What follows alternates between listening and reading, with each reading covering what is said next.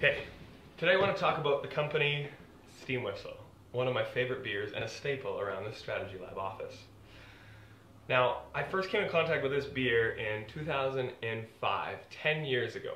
I was at a conference at the DeGroote School of Business in Hamilton. I was at the bar and I was yelling at the bartender because he closed the bar before the speaker would start. As I was getting more and more upset, a very kind young gentleman came over to me and handed me a Steam Whistle.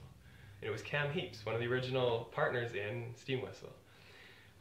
We got to talking. I told him I made beer and we had something in common. It was cool.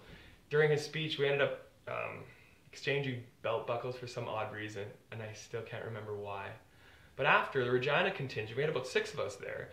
We were talking, and he said, "You know what? If you guys aren't busy on Sunday, you guys should come for a tour of the brewery. I'll give you my own private tour." Me being a connoisseur as such, I wanted to go for sure, so we went, and it was amazing.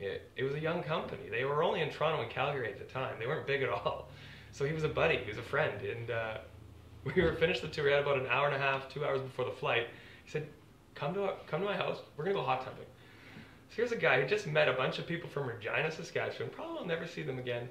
He invited them over to go hot tubbing and then had to speed to the airport because we almost missed our flight because we were having so much fun.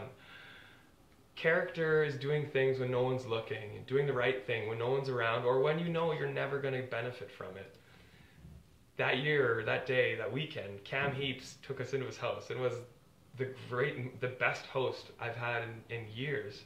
So I always want to say thank you, and now I can thank him all the time by drinking his Steam Whistle Pilsner. The other cool part is, look on the bottom of the bottle, it says 3FG, and that stands for the 3 Fired Guys because they came from the Sleeman Brewery. Cool company, drink their beer.